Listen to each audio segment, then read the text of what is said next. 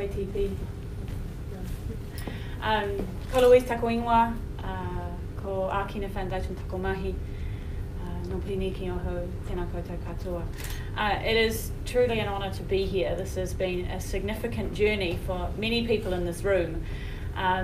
Some, for a very long time, have been discussing how do we enable organisations who deliver social and environmental good to actually flourish in our economy. And with that, how do we actually redefine what enterprise is? And the journey that we've been on in the last sort of 8 to 9 months is we had a door open. Minister Parker sent us a letter and he said, I'm not too sure whether there's evidence to show that the structures that are available for businesses to do good, there's issues with. So we decided to walk through that door. And with the support of many organisations, many who are here today, we really wanted to uncover what were the problems that exist for organisations who deliver impact through enterprise. As Sir Neville talked about, in our economy, there is structures where you can become a charity and you can get all the benefits that sit within that act, and you also can, or you can choose to be a limited liability company. And for probably 400 years, 400 metres to the front of the railway station, that worked okay. Because that was a model where the economy was able to make money on one side and give it to others to generally do good with. And that was fine. But what we've seen, particularly over the last 50, 60, 70 years in our economy in New Zealand, is that's not necessarily a modern way of doing business. And it's certainly not reflective of the way Te Ao Māori is represented in enterprise. So we've got an opportunity to really think differently. So we did this report and we really were problem focused. What are those issues that organisations who are trading in our economy today are finding? So we worked with 20 organisations, 20 social enterprises who are leading their industry, who are absolutely driving social and environmental change within their organisation for the society and the environment in which they operate. We did deep interviews with them to uncover what were the barriers that they faced. And that was fascinating, and you'll be able to read, later on today, you'll be able to read those case studies and really get under the hood of some pretty extraordinary organisations. And a lot of people think social enterprise in New Zealand is a couple of young startups, and certainly they were reflected in the report. But we also took the opportunity to interview and get under the hood of organisations which have 70, 80 years in our economy. Organisations like Kumana, organisations like Trade Aid. These are organisations who are deeply complex, who deliver deep, deep social and environmental impact, and they are struggling. So what we wanted to do is look across the spectrum and say, how could we identify those problems? And of course, just because Ākina means to encourage bold action, we couldn't just leave it at the problem. We had to come up with what we think might be a solution. So what we're able to do is really, I'll use the clicker, Ed's probably telling me off for that. So the problems were really twofold. There were many more problems, but these were the two ones that really shone out across those 20 companies. One of the biggest issues that organisations who deliver social and environmental impact struggle with is how do you lock that mission? Under a charity, that's easy, because you must be able to do that in order to get charitable status. And there's a great regulator who is able to maintain that and ensure that that happens.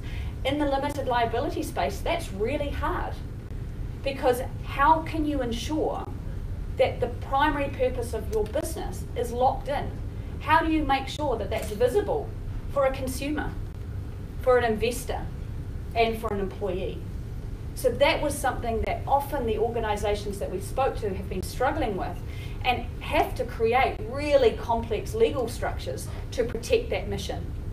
And as a social enterprise ourselves, we've had to go through that same journey.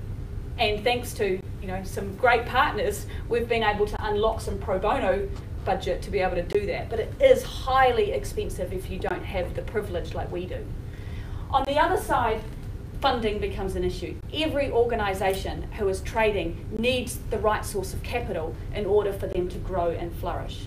What we found through the interviews is sometimes just because you are a social enterprise or an impact enterprise, you struggle to deal with the commercial finance. You struggle to be able to convince traditional finance providers that the mission is what you're there for. They struggle to understand actually what does that mean? How do you value that? How do you deal with the risk that might be associated with that? So what we started to see was a limitation on the access to the capital that's required to deliver increased social and environmental impact. So that was it was something new for us to go into the depths that we did. We got some fantastic case studies to show how organisations have not been able to grow and flourish. And then what we also looked at was actually, well, what are the solutions? What do we think are those solutions in order to be able to reduce or remove those barriers that social enterprise and impact enterprises are experiencing in their growth? And really, there's always going to be an education piece. That's absolutely critical. We've got to work across the ecosystem, and that's from the philanthropic community to understand what the current legislation enables them to do in order to provide early stage capital for social and community enterprise. We've got to work across the finance sector so that particularly those who are working directly with enterprises understand the value of impact.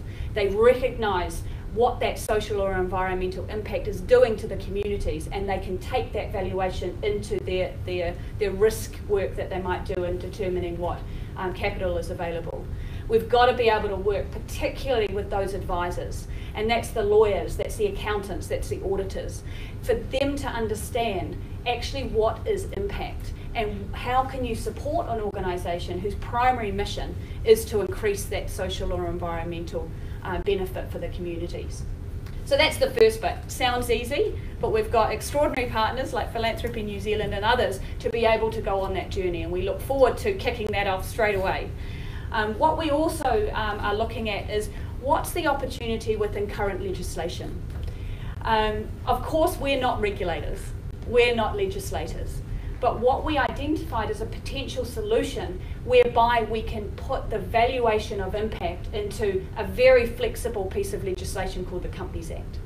So what we're going on now is a journey to try and understand what that might look like, but particularly how do we make it available for organisations to be recognised as impact organisations, a status potentially that's available to them where they can be seen to an investor, they can be seen to government, they can be seen to consumers as an organisation primarily to deliver social and environmental impact. That's a world first. There is lots of legislation that exists to support the growth of social enterprise, but they are not right for a New Zealand context. So what we're looking for is the next stage is how do we work together to understand what is right for us here in Aotearoa, New Zealand, and how can we work in partnership with government to potentially transform to this new way of doing business. Overarching all of that is this change that exists. Everybody here knows that business is different than what it was 400 years ago. We know now it's not enough for just government and philanthropy to solve our social and environmental issues.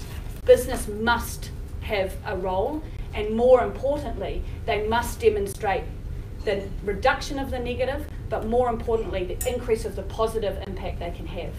And we believe that an impact status within the Companies Act would only accelerate that. We know that our government particularly is looking at the valuation of business differently. They're doing it within the Living Standards framework, and we believe that an impact status can demonstrate that within an economy as well. So later this morning, we will be releasing this extraordinary report. This extraordinary report has only been possible because of the journey that we're on to establish the social enterprise sector here in New Zealand. We're doing that in partnership with the Department of Internal Affairs and about 13 ministries who are all excited about the impact that social enterprise can deliver in order to achieve government's objectives. Thanks to some work that Bill did last year, we believe that the size of the social enterprise sector is around about 3,711, just about, delivering over $1 billion to the economy. What's missing from that slide is the valuation of the impact. That will not be $1 billion. It will not be $10 billion. It could potentially be in the hundreds of billions of value to our society and our environment if we have the supportive infrastructure for social enterprises and wider impact enterprises to be able to flourish. So my last point and my last slide before I hand over to my friend is a really big thank you. This has been a significant journey for many people. There has been a huge amount of collaboration and work across not only Ākina and the Department of Internal Affairs, but particularly with our partners. And I'd like to recognise Russell McVeigh, Chapman Tripp, and Stephen from Perry Fields, and being able to give us the expertise from their own legal firms to help us on this journey. I'd also like to acknowledge the one person who I think has got the coolest title in the world, and that's Dr. James standing there, an economic anthropologist who led the research for us. James' understanding of the human economy is extraordinary. And not only did we get such extraordinary outcomes from the research that she led, but she led us on a journey. And she led us to understand what social enterprise could deliver to our economy. So, tēnā koe, Jane. I'd also like to mention Jackson. Jackson is the director of Ākina Invest. He is an extraordinary person in many, many ways, but he has led this piece of work from Ākina with passion, with grace, and with a deep desire to get it done. So it's been extraordinary to walk along this journey with you, Jackson. What I'd also like to do is thank the organisations who took time and lifted the hood. We are so privileged to work with many, many organisations, but these 20 are the epitome of what enterprise should be in our country. They are not only deeply committed to their environmental or social purpose, but God, they're good business people. And we have a privilege of walking alongside them. And there's a few in the room, but I'd like to now hand over to my friend Levi, who not only took part in the survey, but has been on a journey with Ākina now for nearly 7 years, and it's a true honour to welcome him. Kia ora.